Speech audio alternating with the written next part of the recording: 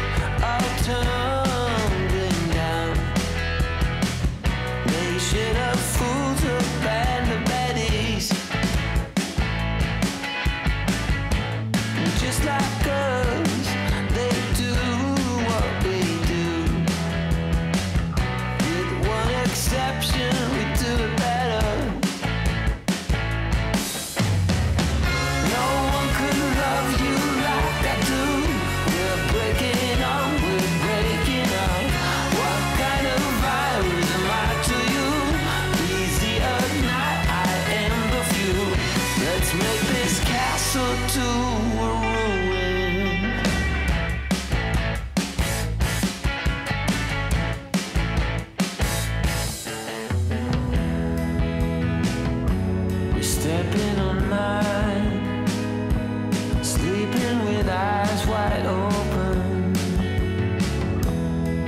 and you're in between the lines. I won't take what you've been smoking. Oh no, oh no.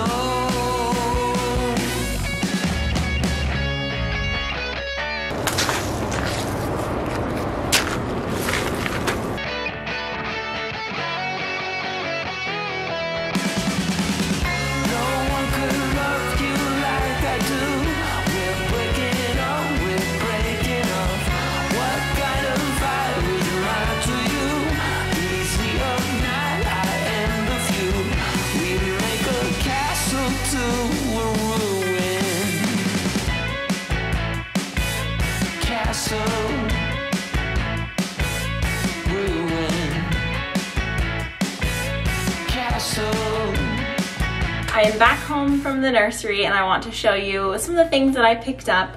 It was definitely not a heavy plant shopping day, although it definitely could have been. I'm trying not to buy plants right now just for a lot of different reasons, but I did find these two plants which I have been thinking about for a while, and since they're so common and easy, I felt like it would be fine. So I got some curly spider plants. They were $6 each. I used to have a very large curly spider plant. I decided to start over because I have two like 4-inch pots on my TV stand that need a plant.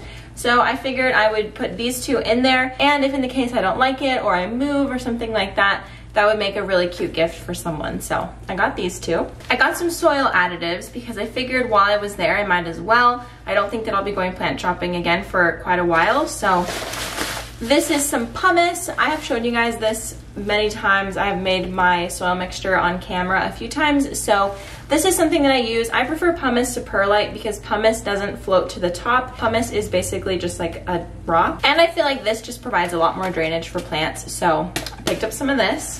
Whoa. Another soil medium that I got was cocoa chips.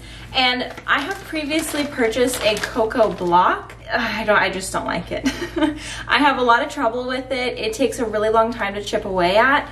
And when I bought that, I was actually hoping for the chips, like cocoa chips, but I ended up buying a cocoa block on accident. But I picked this one up and you can't really see because there's like plastic over it. It's a little bit more chippy, a little bit more thick, if you will. Okay, and the last thing that I got, which to me, I know that I probably need to do like a sweeping spray of just something in my home, because as we're familiar, spider mites love to show up in my house, and I've been looking for something locally. So I did find the Captain Jack's Dead Bug Brew, and I would like to try that in the future, but I asked the person who was working what would be best to kill spider mites, because that is what I get all the time, and they suggested this.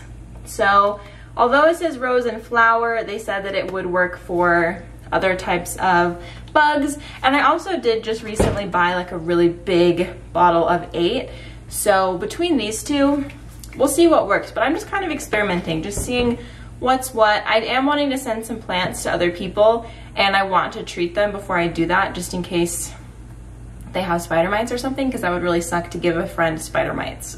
So anyway, that was all for today's adventure. Thank you so much for joining me on this little field trip to one of my favorite spots. I hope that you enjoyed, and I hope that you're having a beautiful day. I will see you in the next video. Bye!